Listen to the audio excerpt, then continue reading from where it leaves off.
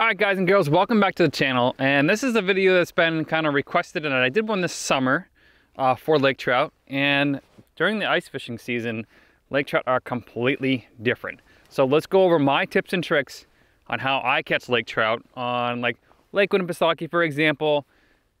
I'm going to use that as my target lake, the one I discussed the most in this video.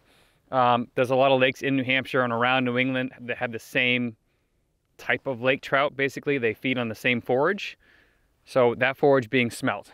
So let's go over where to find lake trout. So during the winter time, lake trout basically rule the water column. They can go anywhere they want. They can go all the way down from 200 feet deep, where I fish them in Sebago over in Maine, and the shallowest I've caught them here in New Hampshire is probably 20 feet. So they can go wherever they want. The water is pretty much all the same temperature. It's colder towards the surface, and it's actually warmer down to the bottom. So lake trout control the water column. All this mythology, or you've always heard lake trout go super deep and stuff like that. They are super deep in the wintertime, they can be, but most of the time they're following the bait. Wherever that bait is, that's where they're gonna be. So they can be up shallow, they can be in bays, they can be in humps, all sorts of stuff. So I'm going to show you the things that I look for on Navionics, and I'll put up Navionics, the word right here. Navionics.com. Navionics.com is also an app that you can download. There is a free version, and then there's a paid version that gives you a couple more features. I don't even bother with the paid version. The free version is really good for these bigger lakes. So that's always good. So let me show you a couple places where I find them. One of the places I find them are in 30-foot kind of flat basins. That's because the smelt are there. So let me talk about most of the lake trout in Winnipesaukee are eating some sort of smelt. There's pin smelt that are, let me show you with my gloves on, like this big, and then there's big smelt that are yay big. I'm gonna put up a video right now that I filmed in 2021 of lake trout, rainbows, and I think salmon chasing smelt underwater. Once I filmed that with the AquaView, that's in 48 foot of water. Once I filmed that, I'm like, I am using jigs and bait that are too big. So they can be in those basins, depending on if the bait's there or not. They can be on humps. So let me show you a hump, like a Navionics view of a hump right now. Right now I'm actually on a hump on the middle of Lake Winnipesaukee. It's at 42 feet, the top, and then it kind of dips down all around me, basically. It's basically an underwater mountain. And what happens with lake trout is they actually use these mountains as underwater ambush points where they can swim up all sides and basically pin smelt to the bottom of the ice, basically. Smelt swim pretty fast, so if lake trout are pretty lazy, they want to pin them against something. So the bottom of the ice, or another thing they can do is they pin them on inside turns. So kind of like coves or kind of like small bays between 2 points. They'll kind of corral them in there and eat them in there. So that's another one. I'll show you a Navionics point of that, basically a little cove. The other place that I can find them, and I don't like to fish these areas, are steep drop-off ledges. The problem with ledges is with traditional sonars without the live imaging on it, you have a very big dead spot. So I'm going to use this as my straight edge. If you have a ledge that comes up that's a flat and then it drops down and drops down and drops down, your sonar is going to shoot down like basically an upside down ice cream cone. It's going to pick this dead point, this top point right here as your bottom, and then all the rest of down here is going to be a dead point. So you can't see, I just missed the fish. You can't see those fish coming in until it's already too late, or they might be just glued to the bottom. You're not seeing them at all. Just missed one, guys. Oh, there's another one with him.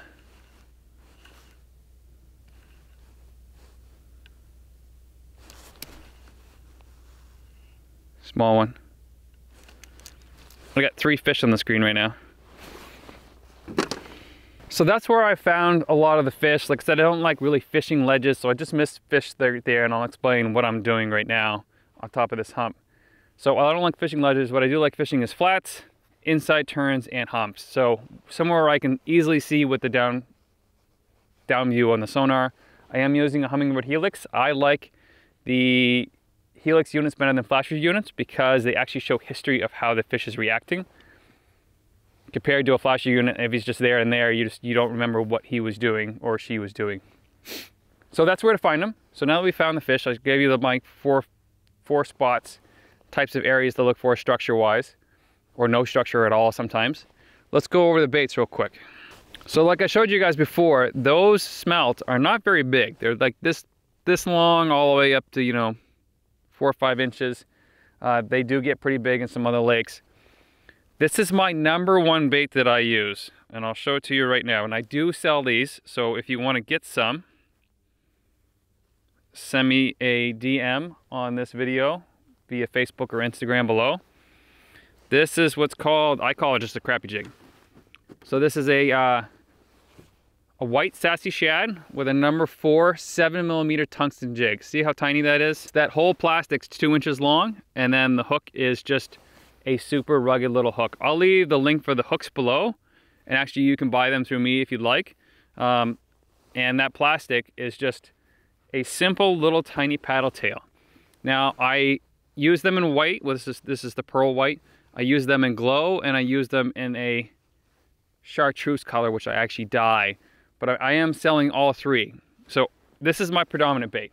I will use a couple other baits that glow in the dark. Now this is a chartreuse glow head. One of the things I always carry with me is a glow light. So this is a UV glow light, or it's actually a curing light to when I use for fly tying. I will glow that jig, and that jig will actually glow in the dark. So I'll use this. This is my probably my smallest size that I'll use. I'll use bigger patterns if I'm going for a little bit bigger fish. But most of the fish in Winnie are cookie cutter, like 18 to like 22 inches, 24. I've caught some 25s. In general, this is a numbers bait right here. If you want to go bigger fish, go bigger bait. Basically the same style, kind of a paddle bait. Now I have caught them with spoons before.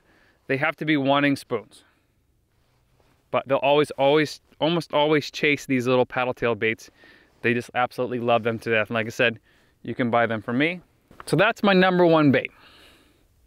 Now I'll show you my my rod setup. It's a little unconventional for Lake Winnipesaukee. A lot of people use like light medium rods. I used to use those until I realized that you really need to set the hook in these guys. So I'm using a clam Dave Gens split handle 40. Try not to lose the thing down here. 40 heavy. So this is a 40-inch rod. A 3000 series reel, 10-pound Power Pro line, and there's a fish down there right now, and a 8-pound, 6-pound to 8-pound, sometimes 10, depending on what I'm doing. A fluorocarbon leader that's probably 12 feet long, and I will do a uni to uni knot. And when I tie on the jig, I almost always use a polymer knot. It's one of those knots that they just work. It always works, and even if you tie it crappily, like if your hands are cold, the knot is still really good compared to a couple other knots that you can tie where they look good and then they break off almost immediately sometimes. Now that's what I have on my main rod pretty much all the time, all the way through the winter. I will mix up the plastics a little bit if they're being really finicky, and I can trim the belly on that one down a little bit if I want to. But what I have on another rod, so this is just a medium rod, and it's got like 8-pound monofilament on there or nylon on there. I will tie in some sort of rattle trap, which I'll show you right now, so you guys don't know what I'm talking about. Some sort of rattle trap, which has a bunch of rattles in it. That's what they call it, a rattle trap, and it's shiny, so it'll flicker down there. It makes a lot of noise down there. Or I'll tie in a bucktail or something heavy. So this is like a 3/4 ounce, or actually maybe an ounce, 1.01 ounces for the state of New Hampshire. And I will pound bottom or rip. That is to make noise. If there's no lake trout in your area, they are super addicted to noise. It's like, we need to go figure out what that is right now. So I will have that tied on my other rod. I very rarely do I set up a live shiner or smelt somewhere. One, it's expensive. Two, I like to bounce around a lot. If the fish aren't there, they're not there. Let's go somewhere else. That's my mindset. So I'll use those, and I'll pretty much always be either pounding bottom or doing something down there. There's one other trick that you can do, is you can take your electric auger and you can run it in reverse down the hole. What that does is it makes a ton of noise in the area, and fish are really drawn to that. It's a secret that I'm giving away in this video only. So if you don't see this video, you're not gonna know that special secret. And that's why when you drill a new hole in a new spot, almost always you'll drop down and there's a fish there immediately. So drill a hole, get your rod ready to go down immediately. Fish will be in there in like the first few seconds, almost always. at least a minute or two. That's one of the reasons I'll move a bunch. Drill a hole, see fish, hook that fish, bring them up, go to the next spot. One of the other things that I like to do, if you're camping in an area or setting up a tent or a hard side or something like that, or in a flip over or you're on foot and you don't want to move that often, is I like to chum. And if it's legal to do in your state, not all states it's legal to chum. Take whatever forage that you have in the lake, so shiners or smelts or suckers in this case, chop them up, get them so they sink down the hole, chop them up into edible bites, throw them down the hole, and don't over chum. And if you have current in your lake, what you want to use is a chum pot. Basically, it's a copper ice cream cone with a little gate on the bottom of it. I'll put up a picture right now. But you basically lower that chum down and you yank on the rope and it opens up and drops the chum in a very tiny little pile. That way it's not all spread apart and the fish aren't, you know, down current from you when you want them right underneath you. So that is a good way to have them smell what's in the area and know that there's something going on. So noise and smell, they just love that stuff. So we talked about location, we talked about baits, we talked about gear. You can use a medium rod or a medium heavy rod, that's fine too. I pretty much always practice catch and release. So I want to get those fish up and back down as fast as possible. Lake trout have the ability to burp, so I'm not worried about them getting the bends or basically or bear trauma on the way up. All right, let's talk about techniques. So my screen's not very clean, but what I want to show you guys is the 3 techniques that I do. So one of the easiest ones to do is to take your jig, and I'll show you. This is the flasher view, so way over here is bottom, and also here is bottom. So I'm showing both views. I like this view because you can see history. So you can see that I lift up and go back down. Actually, there's probably a fish down there right now, if I was to guess. So one of the easiest tricks you can do is drop your jig all the way down to the bottom, all the way until your line is slack. So I'll just show you, my rod tip will be up here so you guys can see it. All the way down to the bottom, and you're just gonna do little tiny bunny hops. Like you're doing kind of like a little tiny circle, basically, like in the palm of your hand size. And what that's doing is that jig is going like that down to the bottom, and it looks like something's eating some bugs or worms and stuff off the bottom of the lake. Sometimes a lake trout will just come and slam that. It depends what their mood is. My second one that I like doing, that I just started doing a lot more, is dead sticking, where I'll actually bring the lure up, and I'm not sure why I have so much noise today, but it might be current where I am. But what I'll do is I'll actually set the rod down on something so I don't touch it, and I'll bring it 3-4 feet off bottom. Now that depends on the clarity of your lake. Lake Winnipesaukee is very clear. It's one of the reasons I use a 12-foot leader. Very clear. What that's gonna do is that's gonna look like a smelt that's just kind of like chilling there. And what lake trout are doing is they're basically belly scrubbing the bottom. And what they're doing is they're not looking down, they're smelling down. This is my personal opinion. They're smelling down and they're looking up for stuff. So if they see a school of smelt, they're gonna come screaming up to us. So what you wanna do is you wanna watch your flash or your sonar. And this is my jig right here, up at say 34 feet, and I'm down at 40 feet at the bottom. I'm just gonna leave it there and I'm not gonna touch it. A lot of times what will happen is a lake trout, or multiple lake trout in this case, I've had 3 or 4 fish coming at once, but I'm talking to you guys, so I've missed a couple, come screaming off the bottom. And what you wanna do is either dead stick it, well, hold it in your hands, you can set the hook.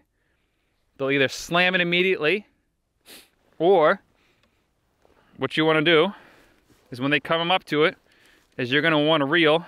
You're gonna wanna reel, and they'll actually chase after it. They absolutely love chasing stuff, most of the time.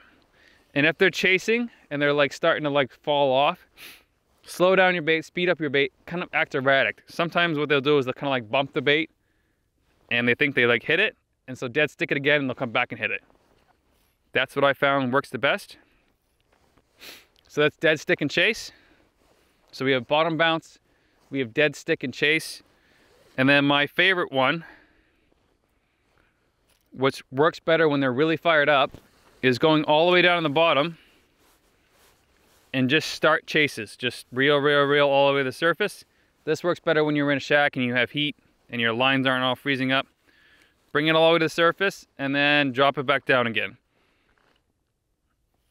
That's all you got to do. This searches the water column. It lets fish see that you're in the area or you're here. And if they're there, you better watch your screen because they'll come in screaming.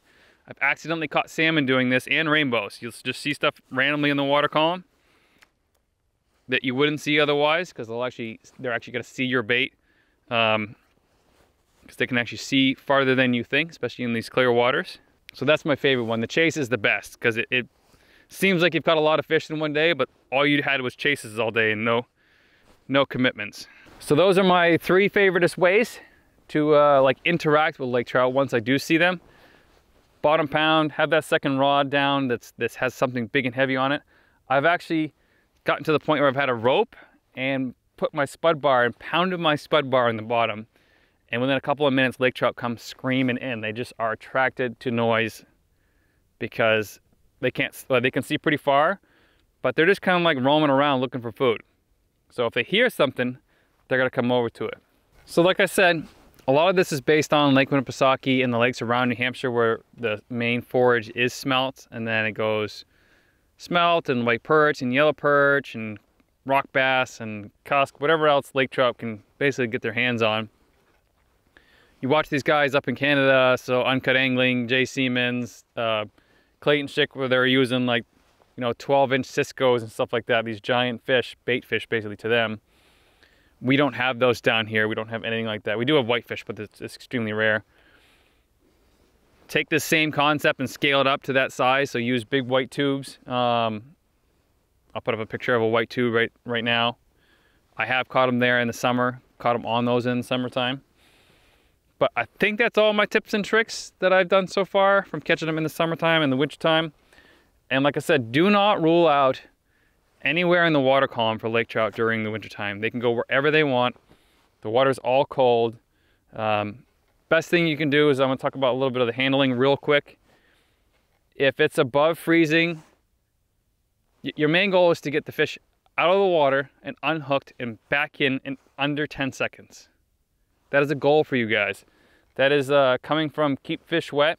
Anything longer than that, there's basically like permanent brain damage to fish. And when it's super cold outside, right now it's probably, I think it's probably 15, 16 degrees outside.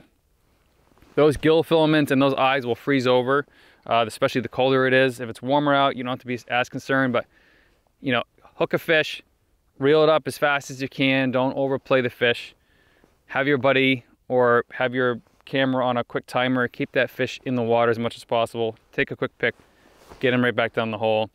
Unless you're keeping them, then you can kind of do whatever you want with them. But yeah, like I practice catch and release. I don't really keep that many fish because they're kind of worth more to me alive than dead, because if I caught all the fish and ate them all, then you guys wouldn't see that much. So I think that's all my tips and tricks. Thank you guys very much for watching. I hope this video is helpful to somebody. If you guys have any more tips and tricks that you guys do, leave them in the comments below.